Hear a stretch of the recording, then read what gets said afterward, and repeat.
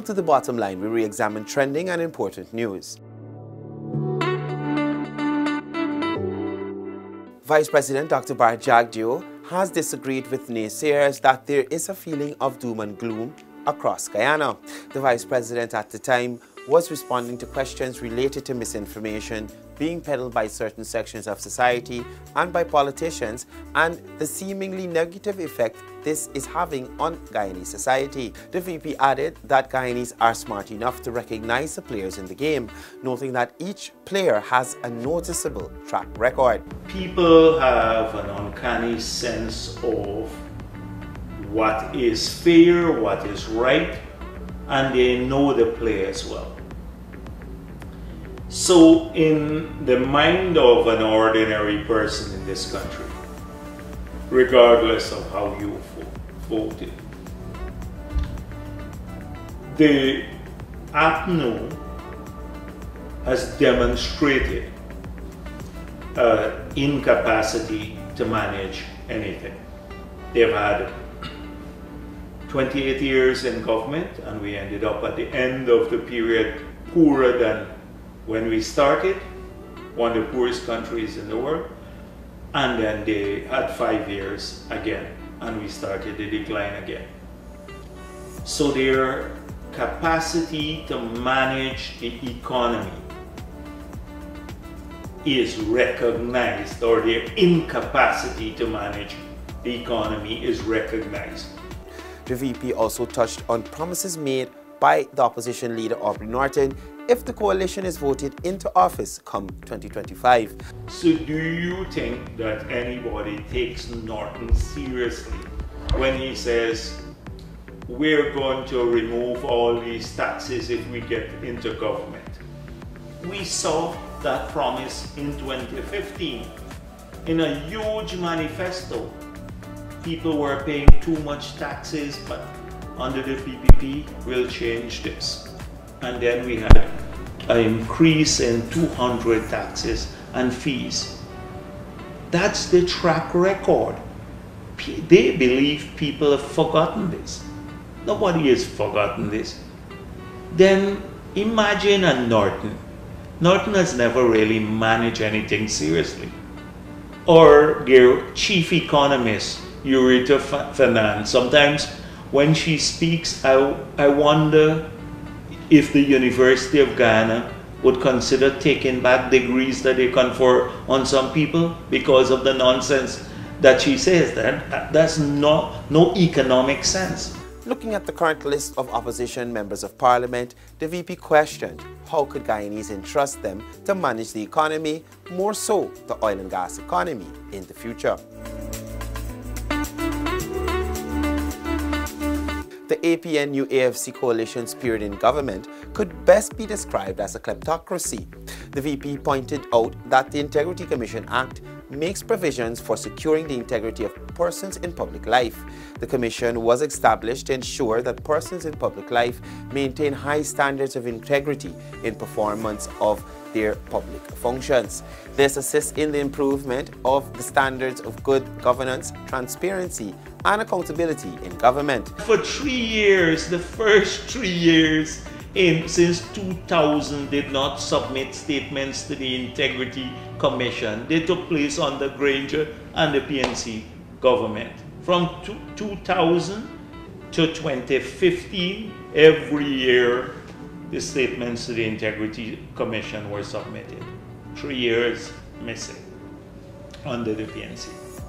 The VP also commented on the land grabbing that took place under the APNU plus AFC after the no confidence motion and during the 5-month rigging attempt. Jordan, after the elections, put out a gazette, signed an order to transfer to over 100 persons plots of land in Linden, but the cronies, not ordinary people who were struggling to get a piece of land, those people are now going to get 1,000 houses being built because the president promised that in Linden, and they just got another 400 lots at Amelia's ward. But you check, in the 5 years, the 100 odd persons who got plots of land there were all politically connected. Several former APNU plus AFC ministers are currently facing charges related to corrupt acts and electoral fraud. Vice President Jagdeo revealed recently that only 2 financial statements for the International Decade for People of African Descent, Assembly Guyana, a private limited liability company, were submitted up to 2020, and the directors are listed as beneficial owners of the company. The VP also pointed out that in the 2020 financial statement, out of the $100 million received, only $343,000 went as grants to ordinary people. Everything else went to salaries, rentals, and a range of other things. Vincent Alexander, in his capacity as chairman of the International Decade for People of African Descent, Assembly Guyana, has issued threats of legal action against the vice president. My lawyers have responded to his lawyers to say he could proceed with a lawsuit because we intend to vigorously challenge this. But I think that lawsuit, or the threatened lawsuit, is to muzzle me. And if he knows anything, I would never allow Vincent Alexander or any person of his ilk to muzzle me. I have a fiduciary duty as General Secretary of one of the largest party in the country, and as Vice President and a member of this cabinet, to question the use of taxpayers' money. And they have had nearly $500 million of taxpayers' money and have not until now accounted for its use, because financial statements are not presented as yet. Based on information received from other organizations, ordinary Guyanese have not benefited from this money. These government funds were not given to improve the lives of an elite group, but to improve the lives of ordinary Afro-Guyanese in the country, to which Ipadaji failed miserably. They have to tell their country and those organizations that they claim to represent how much money went in salaries and who received the salaries. Because imagine if you look at $40-something million a year in 1 year for salaries, and 5 years, that's over $200 million in salaries. In the 5 years that we were in opposition, I had a constitutional office. I did not take the salary as leader of the opposition. I did not take the salary. So my only income was the presidential pension.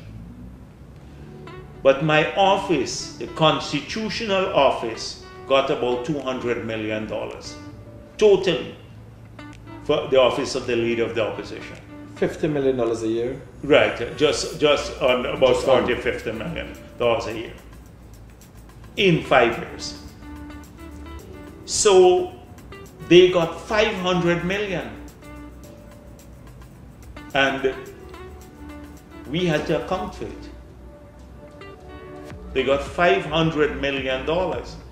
So we would like to see how they chose the people that they rented the buildings from, and who got the contract for the building that they rented. And you may be shocked to find out who the person is.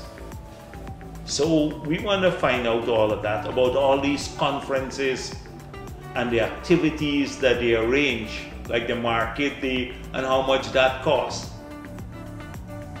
So they can't run away from this. They have to account for this.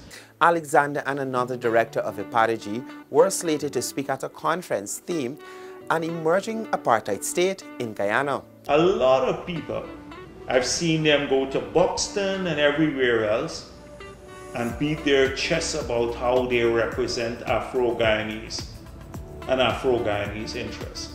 And I said that they're parasitic. They're using the cause to justify their own pecuniary interests. Many people. Because when any funds that will go to improvement of Afro-Guyanese, they corner those funds and utilize them for other purposes. The failed attempt to justify the use of hundreds of millions in government funds by the leaders of the International Decade for People of African Descent Assembly Guyana has made the Guyana Rastafari Council irate, causing the body to take a swipe on social media at the leaders of Apology. The council openly questioned the methodology used by Apology to select groups to benefit from funding they had previously received from the government of Guyana since 2018. In a statement, the Rastafari Council added that there are 40 black groups in the assembly, but alleged that the only 3 signatories to the organization's bank account are from one organization, the Coffee 250 Committee. The group further claimed that it refused to join the political bandwagon of Ipadaji leading up to the 2020 general and regional elections, which the council said caused them to be sidelined by Ipadaji. I quote, "Ipadaji was basically hijacked by the Coffee 250 and funded by the former government to campaign during the last election. Because we did not join the political bandwagon, we were sidelined and we had to leave." End quote, the Guyana Rastafari Council wrote on their Facebook page.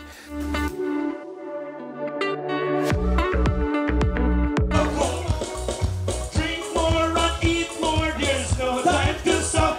Cause we drinking, we no cocktail, we belly pop. You could drink with the friends of the war and the fight. You can drink from evening till morning light. Heritage shit is for all Guyanans, we gonna party together like one. Guyana's first people were given the assurance that they will not be left out of the country's development, but rather play an integral role in taking the country forward. This assurance was given by President Dr. Muhammad Irfan Ali as he addressed hundreds who gathered at the Guyana National Stadium to witness the cultural extravaganza in celebration of Amerindian Heritage Month 2022. Regardless of how we look, regardless of where we are from, we are entitled to the same treatment, the same benefit, the same love, and the same opportunity as one family, the family of humanity. Tonight, I reassure every member of our indigenous community that we stand strongly with you in ensuring that our development path, in ensuring that creating the pathway to prosperity will include you, every one of you, every single family, every single region in our indigenous community, whether it's in the riverine area, whether it's on the hill or in the valleys. We will find you, we'll work with you, and we will move you together as we build a country of prosperity for every single family. Government has been working seriously and investing heavily to empower Amerindians across the country. The indigenous people were reassured by the president that they will enjoy the same benefits as persons living on the coast. When you look on the young faces, what do you see? You see a story of hope, one of aspiration, one that is looking to the future for the same opportunity any single other Guyanese must have. And that is the bridge, that is the gap that we must cover. And I assure all of you tonight that we are going to cover that gap, and you are going to get equally every opportunity that is available here on the coast coming to your home.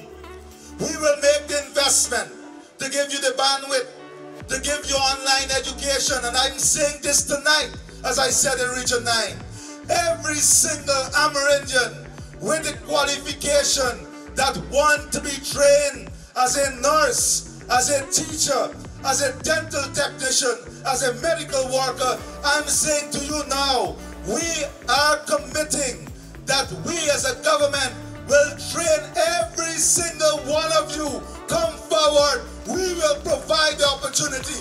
We will provide the money. We will provide the environment, and we will give you that opportunity. This year's Heritage Month celebrations, which returns after a 2-year hiatus due to the COVID-19 pandemic, is being held under the theme Celebrating Our Traditional Culture while promoting One Guyana.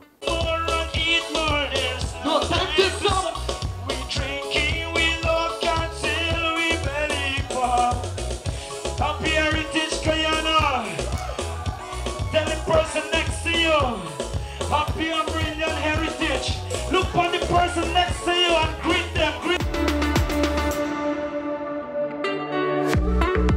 Free and fair elections has always been a topical issue. 70 years after independence, unfortunately, free and fair elections remains a matter that Guyanese have to struggle for because there are those among us who wish to pervert our electoral process, opting to steal elections instead of winning by the ballot.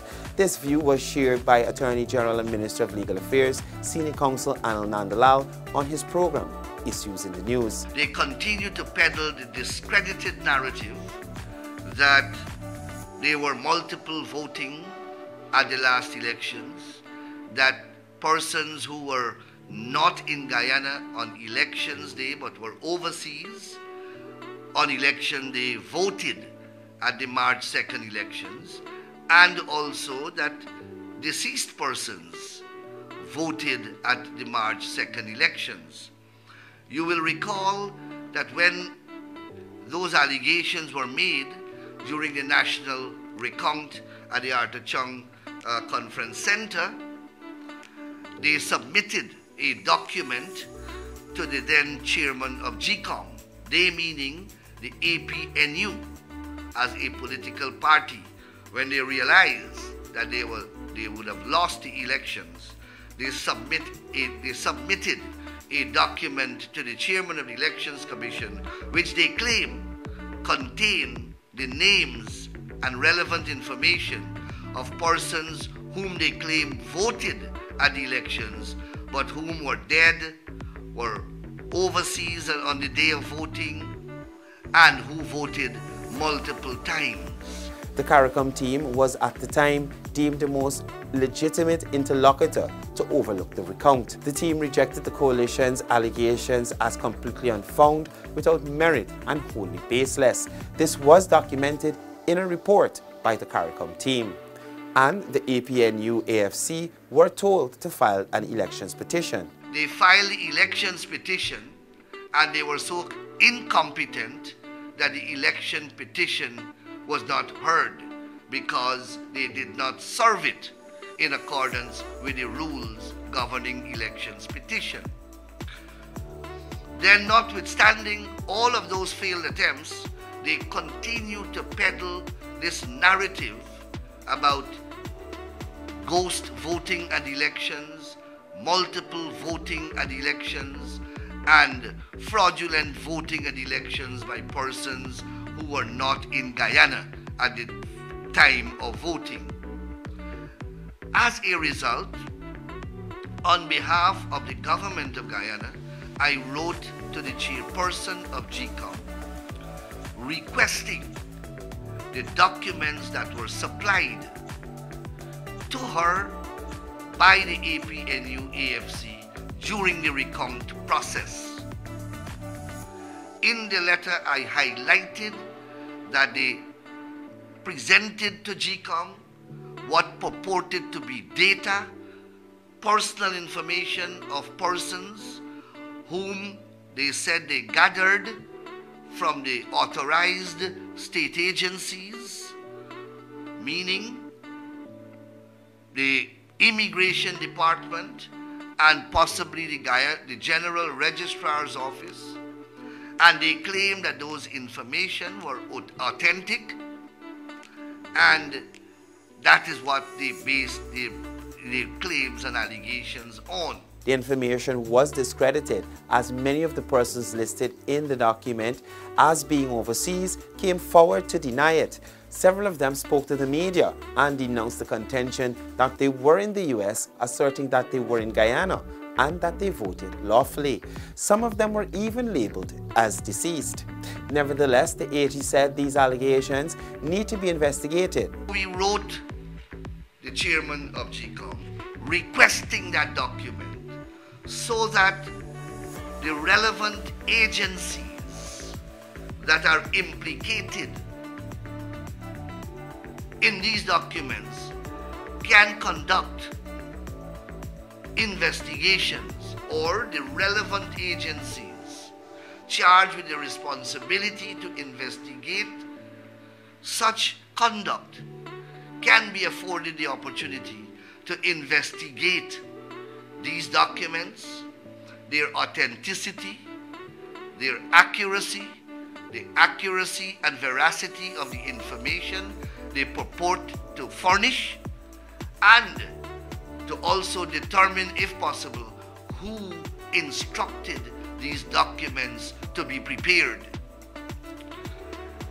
At the end of this process, at the end of this inquiry and or investigation, whatever laws were violated, if any, will be enforced by the relevant law enforcement agencies.